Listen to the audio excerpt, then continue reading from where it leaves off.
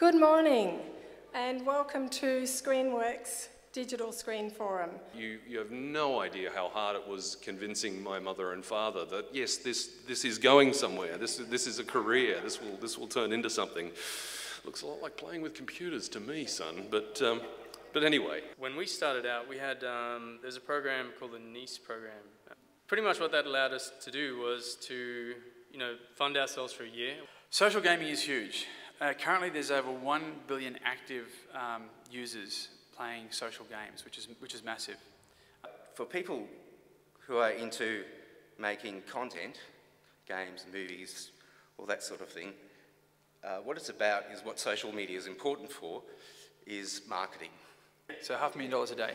So that's what they're making, which is not bad.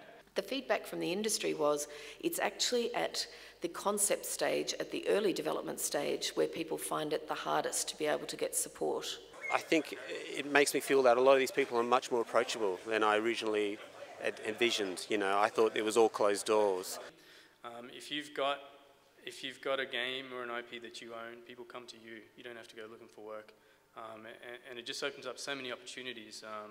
And it's such a great position to be in. Just in that idea where they're coming up with original IP, i.e. Happy Feet, but at the same, concurrently, they're making the film, but they're also making the game at the same time. Now he's got really, really good games developers in-house so that he's got control of his assets. Having patriarchs like George Miller and Doug Mitchell is extraordinary because they will always look at sort of this one little line that they have, which is basically, if you get an opening, let a friend in. The advent of digital distribution and things like the App Store, iTunes, Xbox Live Arcade. What that meant was, for the first time, we could make a game ourselves and we could actually get it out, to you and anyone who was interested in buying it. Prior to that, we had to go through a publisher. Our visual effects, VFX attachment scheme is one of the things that I'm most proud of. It's given me more of an insight into the technology and what you're capable of within the technology in terms of storytelling. As I work for a company and we do stories through theatre and through books, and we're looking at doing storytelling for kids in an iPad and those kinds of platforms.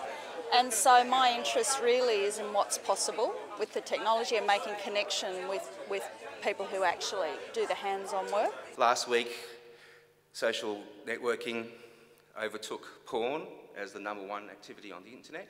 Crowdsourcing is usually applied to content where you have user-generated content or material that's sourced from your audience or from the internet at large. Crowdfunding is like crowdsourcing except with money. And that can be quite useful for independent producers. This is brand new, hot off the press, and it's still a work in progress. We're still working out how this is going to operate. But let me just paint the picture for you quickly on this one. The digital economy strategy actually covers information and communication technology initiatives generally, but there's also a digital media initiative with funding of $1.5 million per year for 3 years. And as you can see, it's got a focus on the development of interactive content, especially games. It recognises that creative digital content, particularly in the lucrative area of electronic games, involves intensive R&D and risk capital. Because that's where some of the best new ideas sort of come from, just wacky concepts that you think would never work, you do it, you put it out there, and bang, becomes the next hit. Who would have thought slicing fruit with your finger could have been such an awesome experience?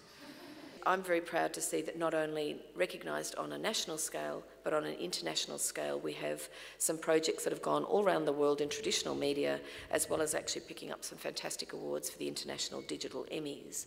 So to inspire you, we are some of the best in the world and we can continue to be so. For me as an emerging digital producer, these kind of events are just great to get insight into what is available, and also the avenues that can be approached that you wouldn't think to go down. Funding especially, to hear Tanya talk about some of the visual effects startup funds and attachment programs. It's been really helpful. And also just links to different sites. Everyone has been very giving in their information. It's been a great event. So it's really inspiring, it's fantastic. I can do it.